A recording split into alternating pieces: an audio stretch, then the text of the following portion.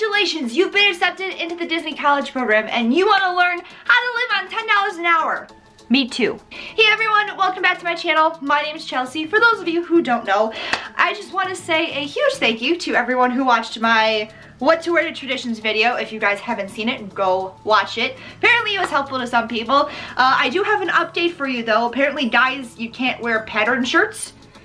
So solid colors are going to be your best friend. Thank you, Alex, for letting me know that. So I apologize that I gave you wrong information, but I'm correcting it now. So anyways, today we're going to be talking about the top 5 ways to save money during your college program. And this isn't going to help everyone. It didn't really help me, to be completely honest, because I spent my paycheck as soon as I got it. But I'm gonna give you 5 ways to attempt to save money, and if they work for you, great. If they don't, I'm sorry. And if you're an alumni and you have other ways of saving money, go ahead, put them down below so that we all can know your secrets and become millionaires while we work for Disney World. This is in no particular order at all. I'm just, starting with probably the least helpful to probably the most helpful. So take that with a grain of salt, whatever that means. Okay, number 5. Again, not in any particular order. Ask about discounts everywhere you go. Not in Disney, everywhere else. Wendy's gives out free Frosties to anyone who is a Disney cast member. Sometimes you have to show your blue ID, otherwise they'll just give it out to you. I got like 20% off my order at Crocs in the Florida Mall when I bought my yellow Crocs for Mickey Mouse. Go ahead, check out the Mickey's Not So Scary Halloween Party video up there. Literally ask everywhere you go, do you guys have a cast member discount? Do you guys have a student discount? They probably will. Places all around Florida also have the Florida resident discount. So like Gatorland, or when you get your Universal Pass, ask about the Florida discount because they always have one. So definitely use that because it's not gonna save you a ton of money, but it'll definitely save you some. And some is better than none. Kind of like couponing, you know what I mean? Number 4 is to eat kids' meals. Kids' meals, for example, I eat like a 5-year-old child, and chicken nuggets are literally all that I eat when I go to Disney. So 4 chicken nuggets plus fries and a small drink is perfectly fine for me for whatever the $8 it is or something, as opposed to the $11 you pay for chicken nuggets and fries for like a 10-piece, and then you have to pay another $3 for a large drink.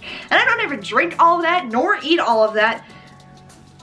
I eat 4 chicken nuggets and I'm perfectly fine. So that's a way to save money and also not eat as much, so you can also maybe lose a little bit of weight.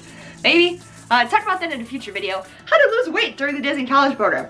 I'll talk about that, I promise. Number 3 is to go to Cast Connections. Kind of more so wait for stuff to go to Cast Connections. Like, I personally said that I was never going to ever buy another pair of ears in the park again because all of these ears came from Property Control and I got them for 75% off because they were damaged. So you know that little tiny tag that no one ever likes on their ears?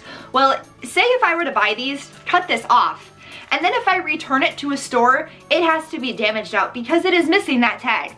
So that means they send it off to Property Control where everything is 75% off because it is damaged or broken or just is missing a tag or two. So I literally paid like $5 or $6 for every pair of these ears. So rose gold ears, I'm not buying until I see them at Property Control.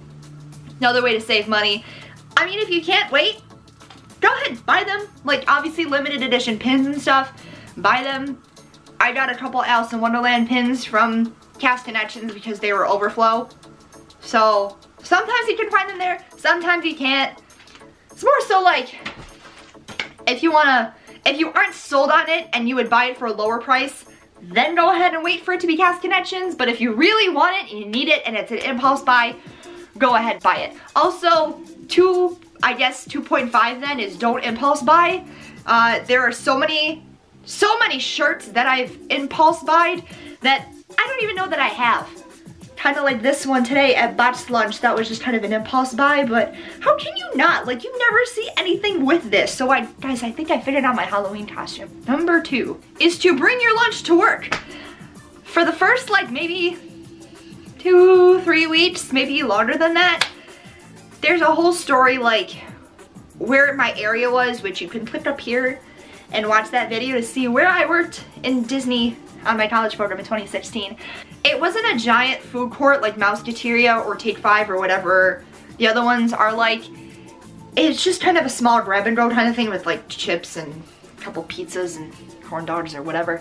So I bought Easy Mac, and Easy Mac there was like $2.50 a bowl when you can get him an 8-pack at Walmart for like 10 bucks. So obviously you're saving a lot more money if you buy it at the grocery store, if you bring your lunch. Obviously, if you don't have a car, it's kind of harder to get to the grocery store, but the buses will take you to the grocery store. It is very difficult to bring all those groceries back on the bus, but it is worth it. I promise you.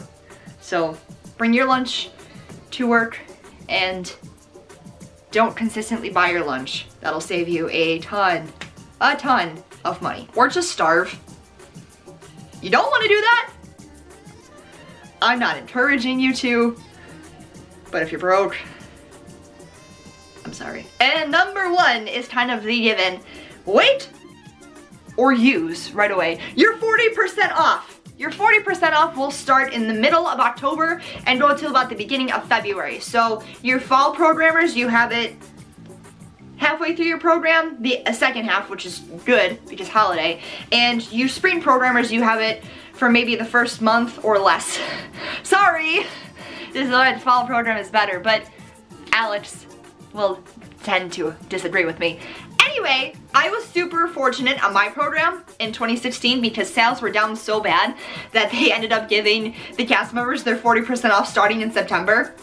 So I ended up saving a lot more because I had my 40% off for a longer period of time, which was kind of also a bad thing because I also bought things I didn't need. So I'm aware I went through that a little fast, and I'm hoping that you guys caught all of that. If you guys have any questions, leave them down below. Hopefully this helped, and if it did, leave this video a like so that other people can watch it and get an idea of how to save money as well.